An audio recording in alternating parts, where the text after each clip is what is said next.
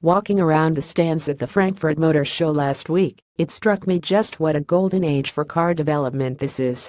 There were family cars, supercars, F1-inspired cars, electric cars, hybrid cars, cars in houses, autonomous cars, and cars from parts of the world that seemed very foreign indeed when I started out in this business. It was a majestic display of the quite extraordinary pace of change in this most compelling of industries. Most reliable cars to buy. All these diverse products have one thing in common, though.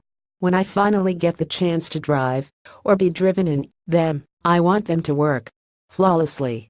There is nothing I find more frustrating than having a great car at your disposal and then encountering problems, as I discovered earlier this year when I ran an Audi SQ7, and a ditch of Steve Fowler has experienced with the McLaren 570 GT we currently have on the Auto Express fleet. But it would appear that some of you are easier to please.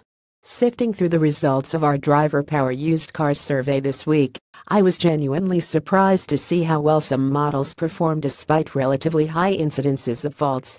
A staggering 36% of Toyota GT86 owners in our poll had suffered problems with their car, and yet it was rated 16th overall.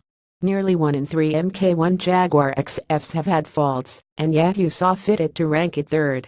Other top 10 cars: the Skoda Superb Mk2 4th and Mk6 BMW 5 Series 9th, were also serial offenders, with 1 in 4 and 1 in 5 respectively having faults.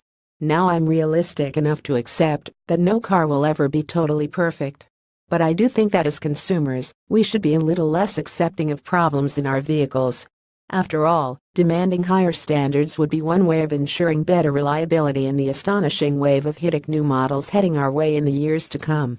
Do you think the reliability of cars is decreasing? Let us know in the comments below.